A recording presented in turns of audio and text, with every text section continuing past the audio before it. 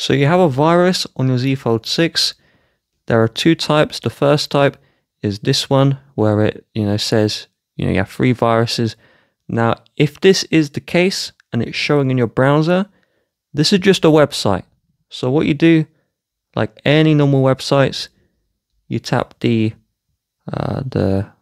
button here, which shows all your tabs, and we swipe across the tab to remove it, and that's simple. Now, the second type of virus is you just get these notifications non-stop. So you get notifications 111, and it just has all this junk on your phone. That is not a virus either. That is, you've turned on notifications for a website which are sending you those garbage messages. So to turn those off on the Samsung Internet browser, so I'm using Samsung Internet here, we will first tap the 3 lines at the bottom right, and then we will go into our settings, and then inside of the settings we're going to scroll all the way down until we see sites and downloads.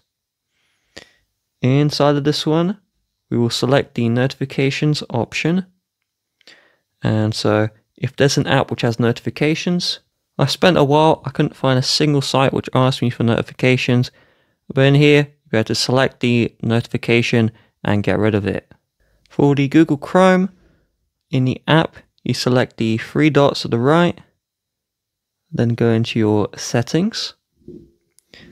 Now scroll all the way down and select notifications, then scroll down again and select the configure in Chrome.